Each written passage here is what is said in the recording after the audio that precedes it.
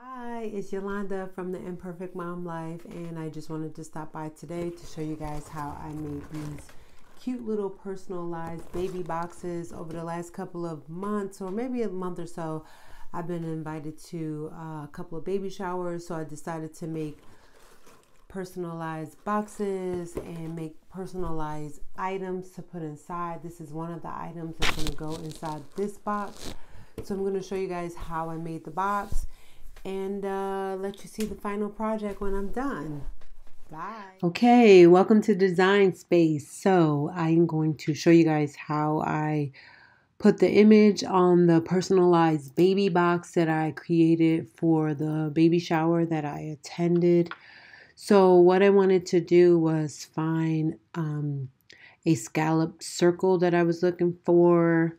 And how I looked for that is I went into image and it's already typed in scallop circle. And what I did was scroll down to look for the image that I was interested in.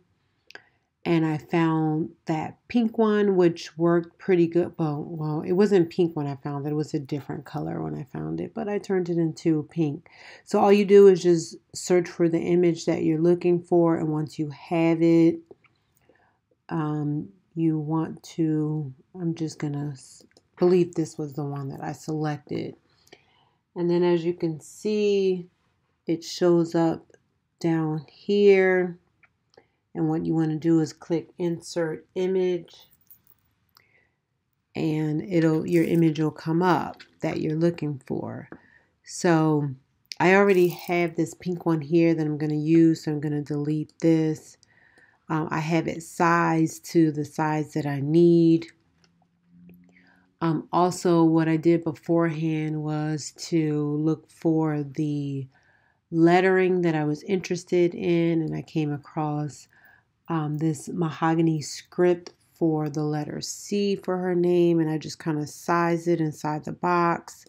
I did a select all, and I clicked on a line, and I did center horizontally, so it centers it in a circle perfectly.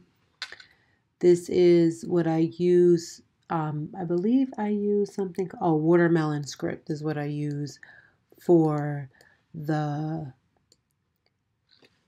name Kyra, Akira. So what I did was for the watermelon script, it doesn't normally come put together. I'll show you guys how it looked when I typed it in.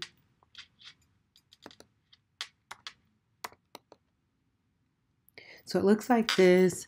And what I did was I clicked and I wanted to have the letters closer together. So I went into, you can do one or two things. You can do line spacing and then you can ungroup and kind of move the letters together. I'm sorry, you do letter spacing, not line spacing, letter spacing. And what you do is you just click the button until you get your letters close enough together that you're looking for. One other thing that I did, so once they were close enough, I still ungrouped my name and I made the C just a tad bit bigger. And then after I did that, you want to click weld and it'll weld the letters it'll weld the letters together for you. So as you can see, when you look at the pink, you can kind of see the letters kind of overlapping each other. So when I select this, nope, I don't want to select all. So when it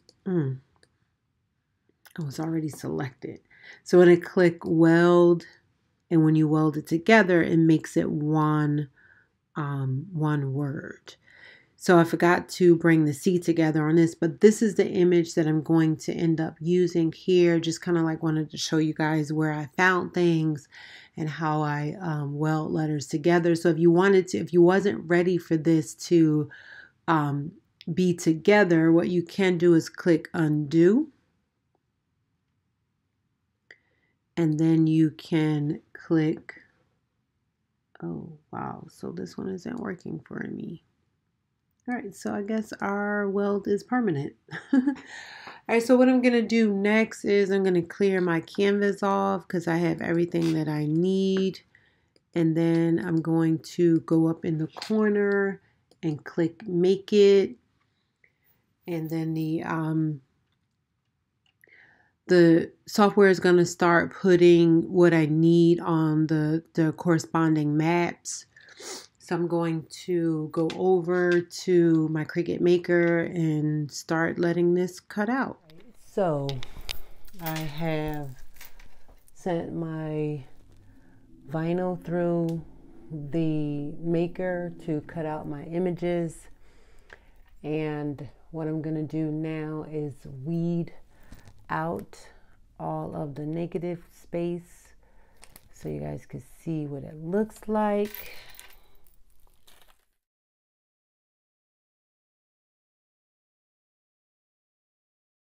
Now, the reason why I cut the name inside the circle is to kind of save some of my vinyl. So what I'm going to do is probably stick the scissors in and cut around the name so I can preserve some of my vinyl.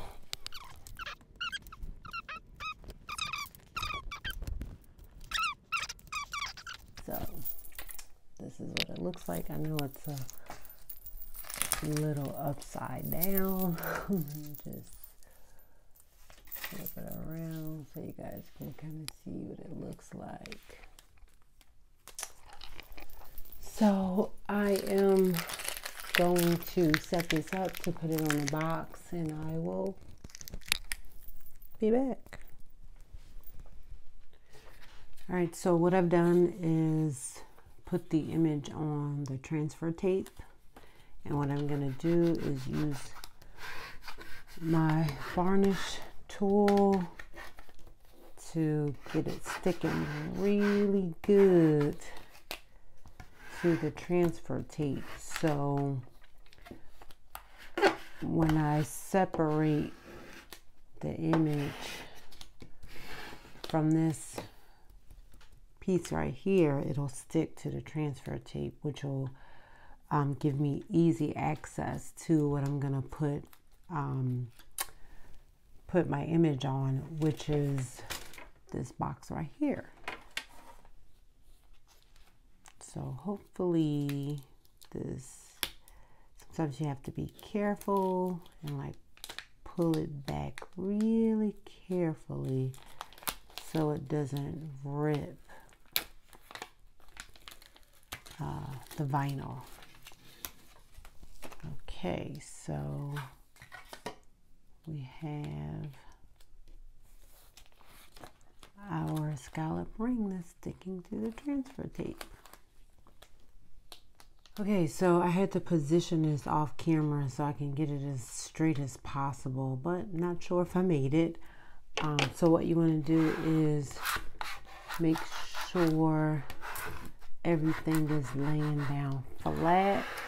You want to use your tool to scrape across to make sure everything is in place, and then you lift up your transfer tape. You know, I have a couple of places where it didn't quite lay the way I wanted to. So you just kind of take your tool and lay it down as much as possible.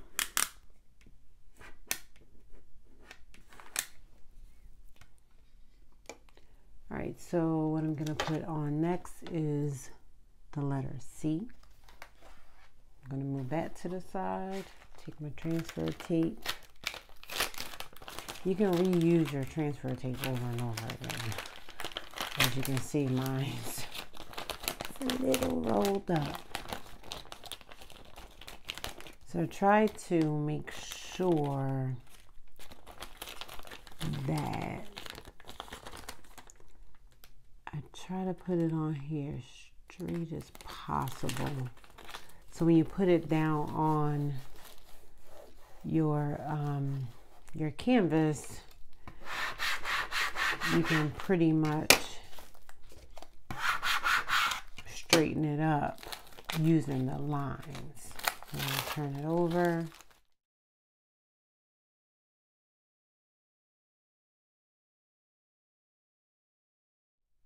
So I have the C all positioned down with the transfer tape. I'm going to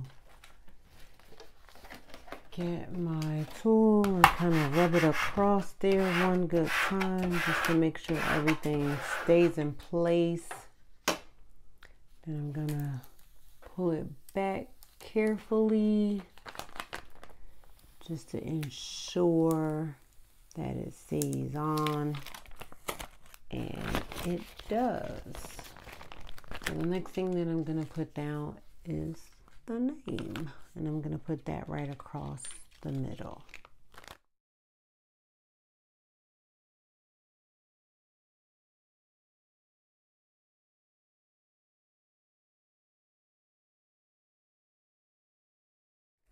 So this is my final product. Nice, huh?